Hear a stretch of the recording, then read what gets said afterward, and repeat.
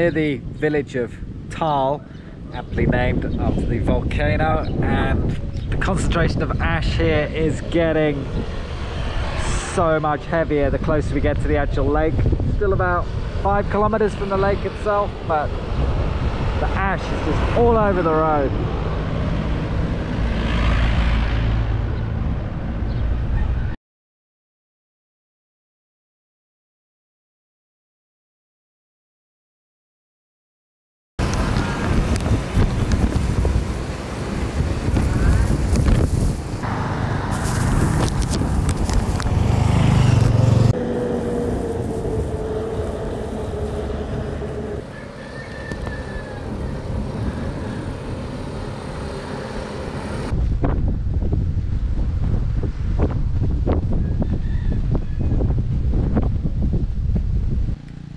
I'm kind of off the beaten track here near the lake and driving along this pretty rural road, and here's another one of these huge cracks caused by the uplift of magma deep beneath the surface here.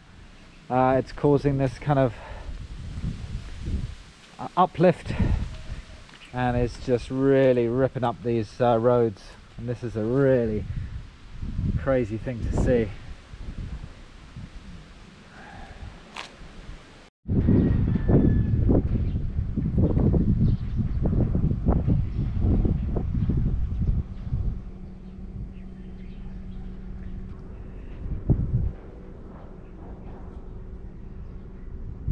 Near the village of Taal again, and I've stopped at this place on the road where there appears to be this very sizable displacement in the land here. This huge uplift of, it looks like at least a foot, has come right along here and gone right across the road.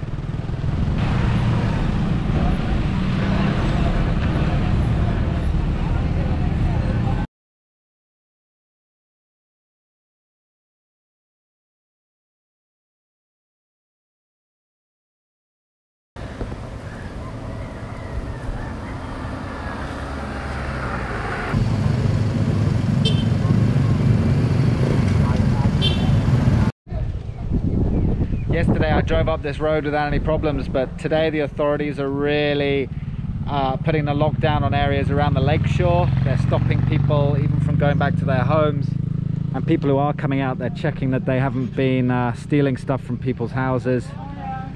It's really certainly an escalation in the efforts by the authorities to keep people as far away from the volcano as possible.